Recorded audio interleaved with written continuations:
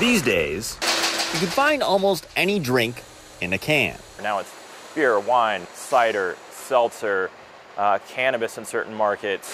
David Racino started American Canning almost 10 years ago. 2/3 of all new beverages are actually going into cans if they can get them. Now, don't let these towers of empty cans fool you. They glisten like jewels and are becoming rare like them too. In 2021, there was about a 12 billion can shortfall in the U.S., meaning there were 12 billion cans that people wanted to buy that they couldn't get their hands on that were produced here. American Canning is working on a solution to solve the shortage of cans by making its own.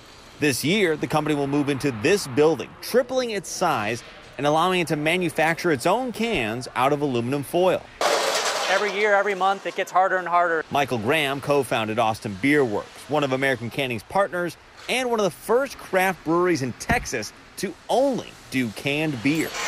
We looked at cans as basically tiny kegs. But now, according to the Texas Craft Brewers Guild, most breweries are turning away from bottles. I think people find the convenience of a can over a bottle just from a weight and recycling standpoint. Aluminum is inherently recyclable, and it's recyclable very efficiently. So more or less, a single can recycled is a single can that it can be turned back into. According to Racino, 2020 marked the first time craft breweries used more cans than bottles. That shortfall and that manufacturing capacity deficit disproportionately affects small businesses, and so we're here to help them. It could take a year or two for can production to catch up to demand.